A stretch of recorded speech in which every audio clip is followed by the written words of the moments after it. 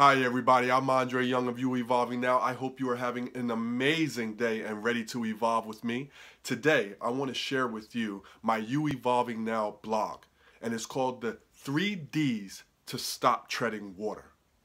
You know, this one is so important for me, and I know it's so important for you. Because sometimes in life, with the chaotic schedule that you have, whether it's the job that you have or the rut that you may be in, it feels like you're just treading water in the middle of the ocean. You got no land in sight with no rescue boat coming.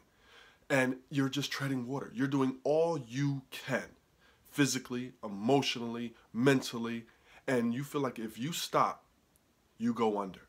You don't come back up and there's just nothing there.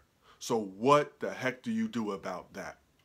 And treading water can be in many areas of your life.